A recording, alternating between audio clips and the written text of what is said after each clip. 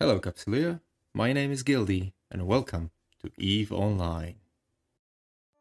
So, you're a new player, got through the tutorial, even finished the career agent paths already, went through all that and now what?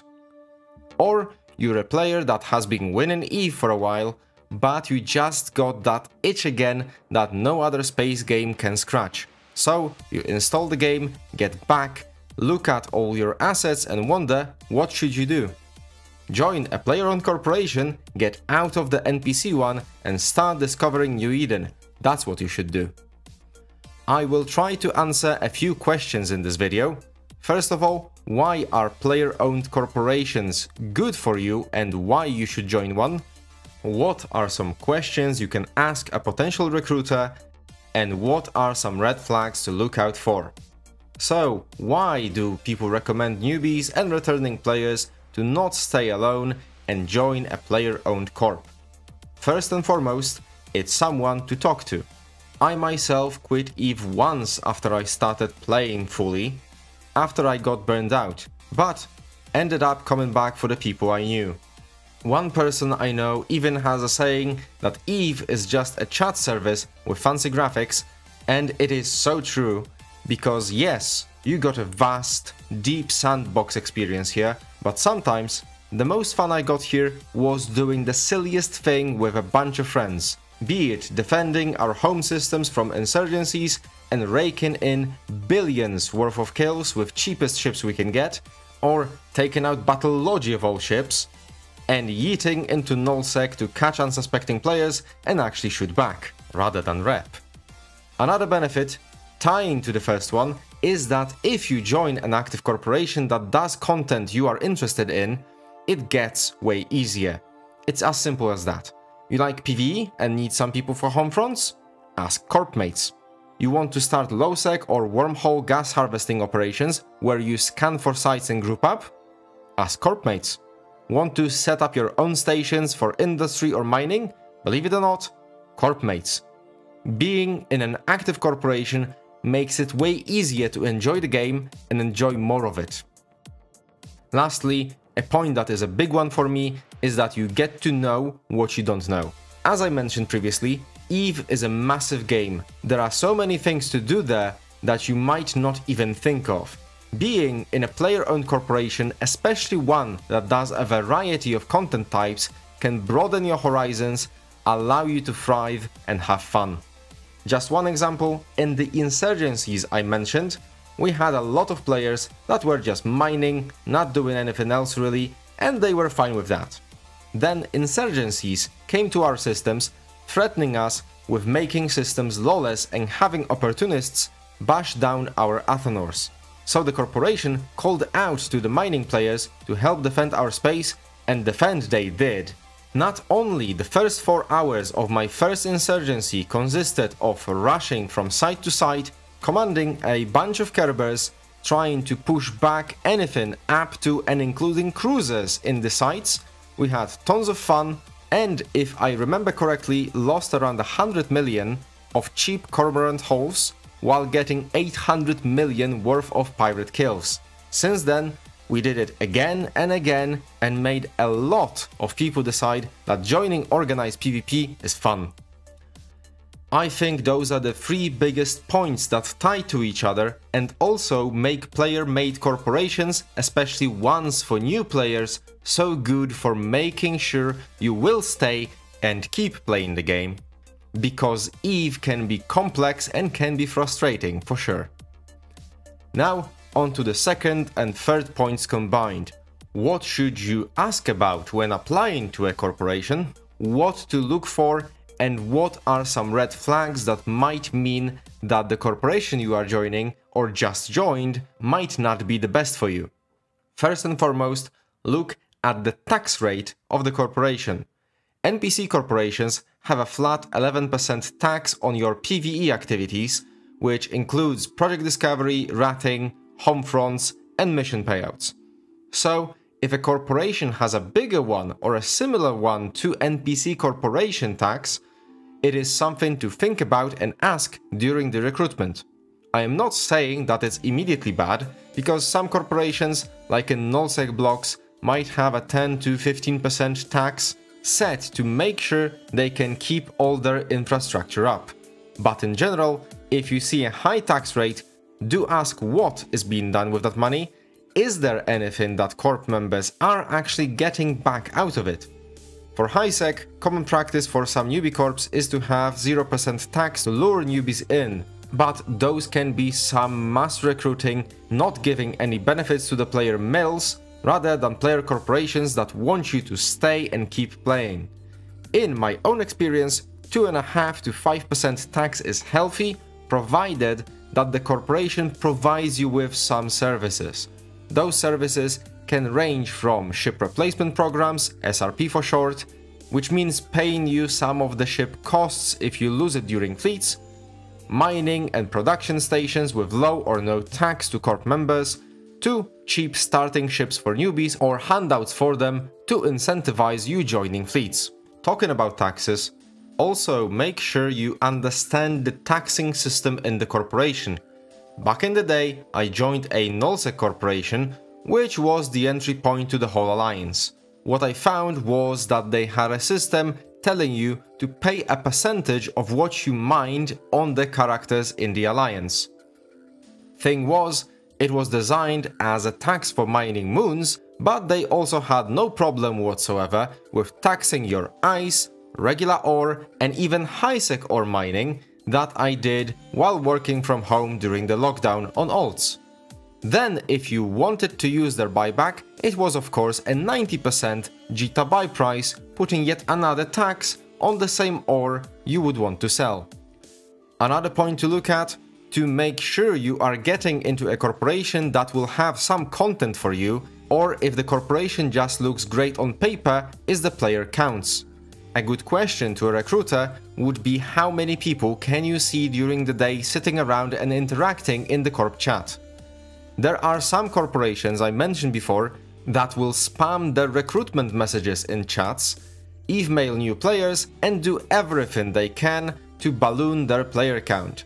Some of those will boast with having 1,000, 2,000 players even, and when you join the corporation is the CEO and 5 of his buddies chatting, plus maybe 10 to 15 more people lurking in the corp.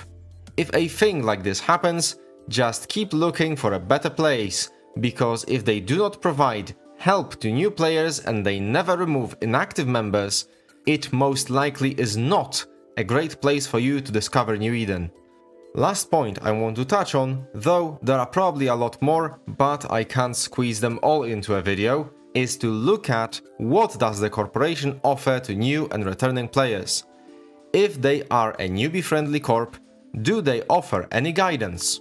Do they have any written or video guides? Do they organize any newbie-friendly fleets? Can you actually join their regular fleet operations as a new player, or do they tell you to kick sand and salvage after someone running missions or sites for half a year before you can actually join them with proper ships?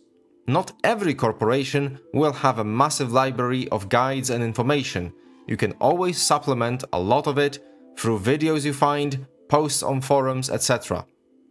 But a newbie-friendly corporation should first and foremost be aligned towards answering questions and making sure you can go out there and have fun, which makes you want to keep playing EVE and stay with them.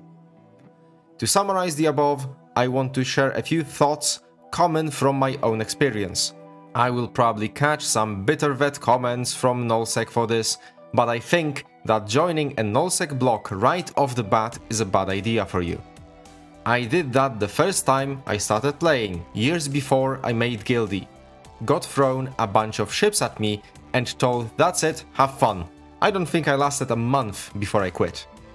I'm not saying nullsec bad, don't touch it. What I want to say is that nullsec is a high skill and high risk area for a reason. If you don't want to run in being able to barely fly anything and try to min-max your way to wealth while you ignore most of the game has to offer, go for it. But having lived in HiSec the most, a good chunk of time in nullsec and a bit in lowsec, starting in high security space is the best you can do because first, you learn the game in a safe-ish environment, you can discover and train into a lot of types of content, and you have a truly massive space to do it in. Nullsec, thanks to alliances forming massive blocks, can be HiSec 2.0, where any enemies are dealt with pretty quickly. But any one alliance-controlled nullsec area is way smaller than HiSec and has its own set of rules that I have seen force people to ignore the rest of the game, one being that they are permanently warded in HiSec, so they cannot really go there because one of the hunters is gonna catch them and blow them up. Then those same people go into HiSec or tell newbies that HiSec is a very scary and dangerous place and how it is weird because they never played there and never understood so many of the mechanics that don't make HiSec a worse but a different place. Another advantage HiSec has is that you can jump into any other space for PvE and PvP content from there while you keep your assets in relative safety. Want to go ninja mining or Gashafen in nearby Lowsec? Go ahead. Want to day trip into wormholes? Sure, that way. Want to filament into Nullsec to PvP in a small gang, steal banks, etc.? Nothing stops you. Want to suddenly stop doing all that and not have to interact with other groups while you do your own thing? Well, you won't have to asset safety all your belongings and pull them from camped Lowsec system. They are already in HiSec, waiting for your next adventure. If you want some recommendations as to where would be a good place to start looking for a corporation that will help you to get on your feet and understand EVE Online, I can give you some pointers and then let you know how to look for corporations on your own. First and foremost is EVE University, part of the Ivy League Alliance. It is a great organization that has been teaching players for 20 years, and they also host EVE University Wiki, a great source of information of all things New Eden. Second is EVE Rookies. It is a newbie-friendly community which focuses on getting new players into various, even high-level content types, helping them learn. You can join their fleets regardless of what corporation you are in. If you want to join directly to get more involved, EVE Rookies Academy and EVE Rookies Industry are open for people joining in. They are still growing that part out and adapting to what will come out of it, so you can give it a shot to be close to the pings about various fleets and other action. Last but not least, Astral Acquisitions. This is the corporation that I joined. Not as a newbie, but I have quickly liked how it works, as not only it has a sizable library of guides, chats where experienced players will share tips, answer questions about general gameplay issues, help with ship fittings, but we also organize at least once a week an NPSI, which stands for Not Purple Shoot It, fleets.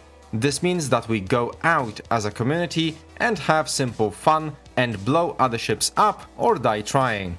This corporation was also one of the reasons why I decided to make this channel, to expand the library of the guides that we can share and to accumulate as many newbie-friendly materials as possible.